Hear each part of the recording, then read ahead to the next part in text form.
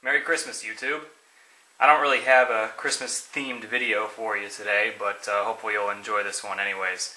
Today we'll be making potassium nitrate from ammonium nitrate and potassium chloride.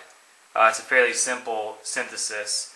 So what I have here on the left is 50 grams of ammonium nitrate and 46.6 grams of potassium chloride, the stoichiometrically equivalent amounts. And then I've got 125 milliliters or so of water to dissolve everything in.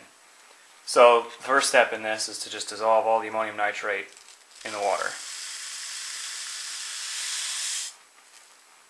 And this reaction is actually highly endothermic. It's what they use in those cold packs, instant cold packs. So as you mix everything, the solution will cool down significantly.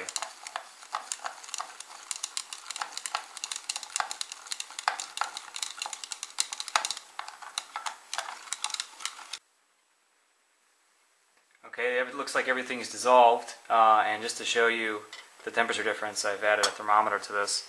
When I started, this was at about 20 degrees Celsius, or around 70 degrees room temperature, and now, as you can see on the thermometer, it's shot down to just above freezing, just above zero. So that's pretty significant.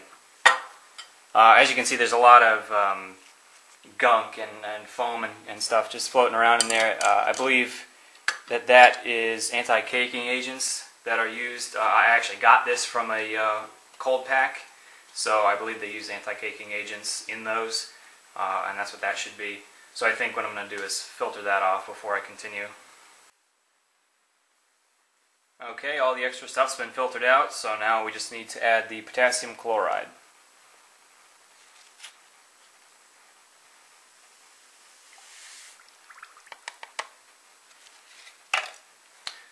And because of the cooling effect that I mentioned, we're very likely going to need to heat this a little bit extra just to speed the dissolution and drive the reaction to completion. So what I'm going to do is get my burner here, and I'll put it on top of that.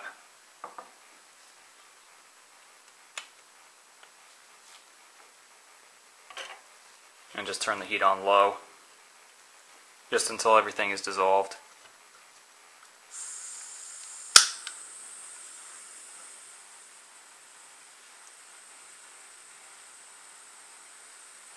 So now we'll just continue to stir that constantly until everything is in dissolution.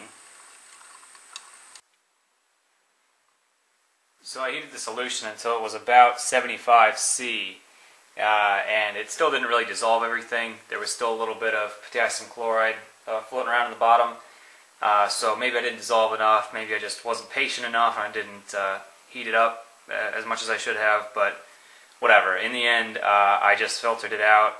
So all I have to do now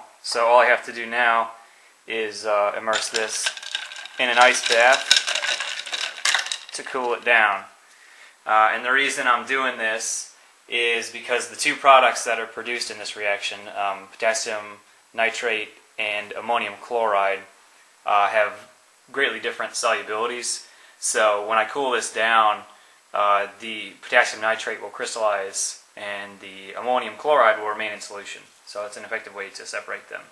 There will still be a little bit of contamination, but that's really not an issue for me because I'm going to be using the potassium nitrate I produced for another project that I'm going to do that also requires ammonium chloride. So cross-contamination isn't an issue at all for my purposes anyways. So as I said, now we'll just let this cool down and crystallize. So I've had this cooling for just a couple of minutes now, and it's down a little bit below room temperature. And already you can see the crystals forming in the bottom of the inner beaker there. So that's potassium nitrate. And they're actually quite beautiful.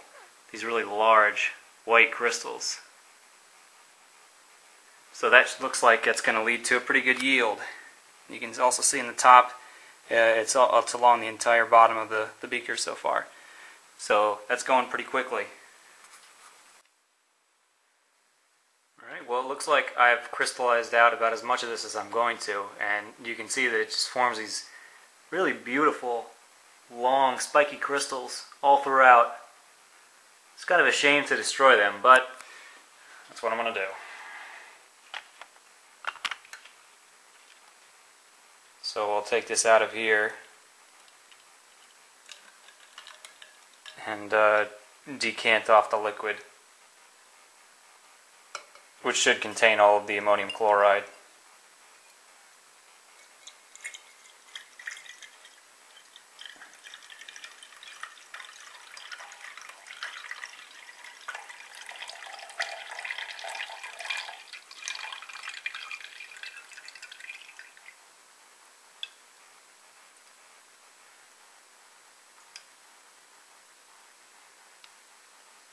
There they are.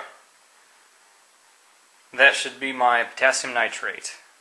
I'll probably either boil down or evaporate off the rest of the liquid there so I can recover the ammonium chloride as well so I don't waste anything. But those are my results.